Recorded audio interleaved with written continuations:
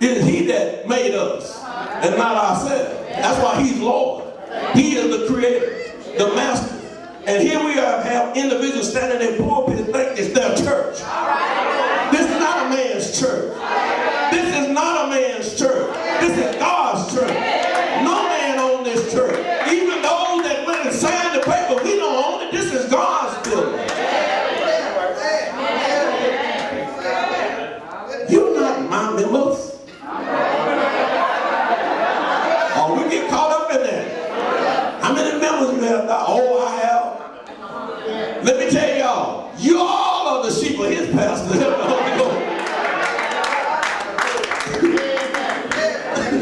Don't own nothing in here. I don't own nothing in here. Read what he said. And they were scattered because there is no shepherd. Because there was nobody there feeding them when their heart was broken. Nobody there feeding them when the individual was driving them off. Nobody there feeding them when they're going through problems and situations. Now, some of you don't come to church enough to get fed. See, all day today you're going to hear this. You're going to one while they'll be saying amen over there, and then they'll get quiet.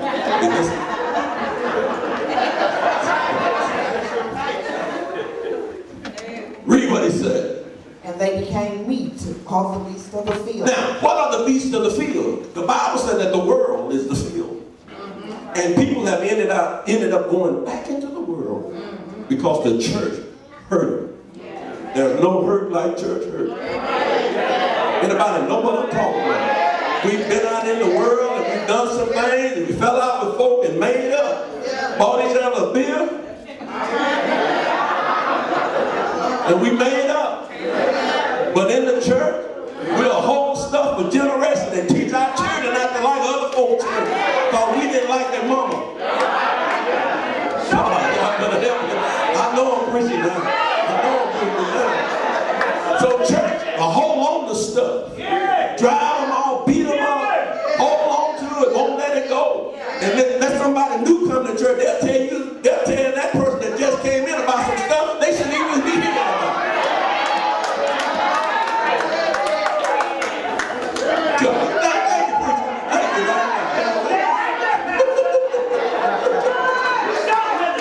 Because see, God requires us to be just. That's fair and reasonable and honest. See, what you want for you, that's what you should want for somebody else. You don't want anybody talking about your business. Why are we out there talking and telling other folks business? The reason your business in the street, you putting somebody's business in the street. Because what's good for the goose is good for the gander. And if you cook that goose, it'll cook your goose. But we don't love mercy unless the mercy is on us.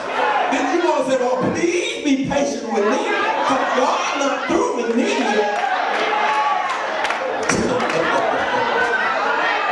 I know I'm ready for y'all. I'm ready for y'all this morning.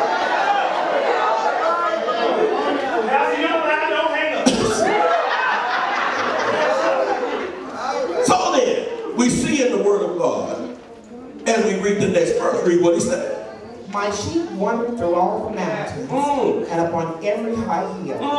Yet my flock was scattered upon all the face of the earth. That's why people leave a church, go to another church. And don't you all feel bad when somebody said you church hop? You didn't church hop. You left some mess. Oh, they just hopping churches. They're not hopping churches. They're trying to get away from that mess over there. They're trying to demonize you because you didn't stay under that mess and they dominating you. Exactly. I need y'all to break $100 next week. I need y'all to do this and sell this. Selling candy one week. Umbrellas and license plates. Y'all not hearing me? I'm serious. Bring your tithe and your offering into the storehouse. You don't have to sell no chicken dinner and spaghetti dinner. Ask for to bring cake and pie. Help me, Holy Ghost.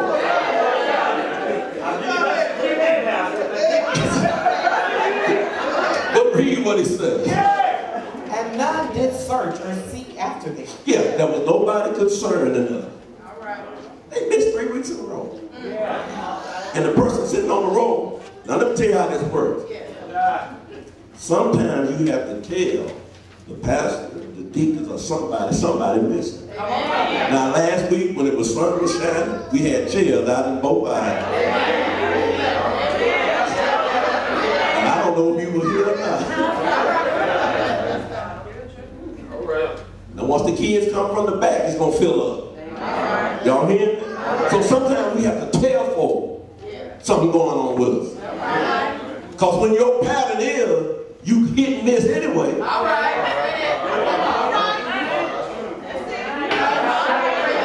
All right, I'm on the line. I'm on the line. I'm not on the party line. I don't have party lines no more. See, most of them don't even know what party line is. How many of y'all know what a party line is? Oh, okay, that's my old school in here. You get a certain ring, you know that's your ring. And you know it wasn't your